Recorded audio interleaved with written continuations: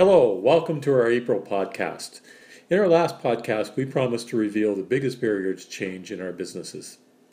I have a few ideas, and I've invited my friend Gina for a conversation on how to implement the changes we need to grow our businesses. Hi, Gina. Hi, Stu. Happy to be here. Let's talk about change. I think sometimes the biggest barrier to change is that people feel threatened by change. Yes, even positive change is uncomfortable. And resistance is natural. It's how you move beyond that resistance that really matters. So the best thing to do is acknowledge the discomfort, accept that it's there, and focus on solution building. A lot of my clients are experts in their business. They wouldn't have got to where they are if they weren't. They know the problem and they've worked through the proposed solution quite well. But they're not used to communicating the vision that is so clear to them that they think everyone else should just get. They lay out the steps, they explain the change. Then they find people still are using shortcuts, or they skip steps, or they're reverting to old ways, sometimes even finding new ways that can negatively impact safety or perhaps customer satisfaction. Yes, that totally happens. Your team knows the goal is to keep customers and employees safe and satisfied. But the owner may not have connected those particular goals to that particular change. You need to connect the why of the change to the what and the how. Oh, okay. If they don't have the why of the change, if we just give them the how or the process that we want them to follow, the new process, and haven't explained how those things connect, the change just isn't going to stick. So we all need to be better and more intentional in our conversations about change. That includes being a better listener. I can coach my clients on having better conversations that link the how, the what, and the why. What more can they do to make those conversations productive? Well, Stu, listening is a great start, but it's what you do with what you hear that really counts. Good change includes 3 key elements: engagement, communication, and a challenge to learn.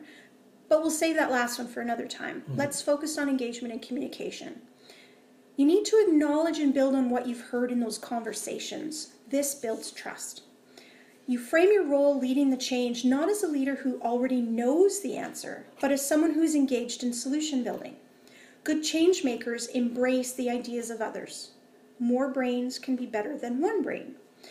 Business owners are the decision maker, the gatekeeper for innovation and change. So if an owner comes with a solution to be implemented, rather than a problem to solve together, they become that barrier to change because they're not engaging and they're not communicating effectively. Aha, I think we've uncovered the main barrier to change.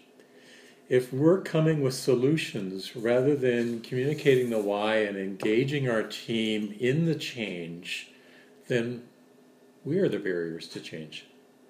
Yes, we are. So if our listeners want to know more, Gina, if they want to dig into this, and do you have any suggestions of resources they could refer to? Well, absolutely. Obviously, there's you and I for coaching. There's going to be some future podcasts on change. Yay, our favorite thing.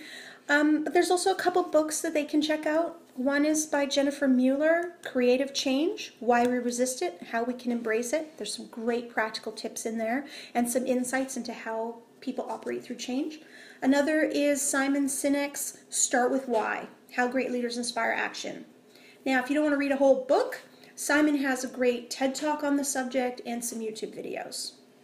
Great. I'm interested in seeing those resources myself. And so if you want any assistance with any aspect of growing and improving your business, you may contact me, Stu Muir at Prusik.ca.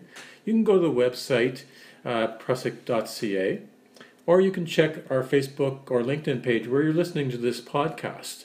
And leave your comments below. We're really interested in your input in informing our next podcasts.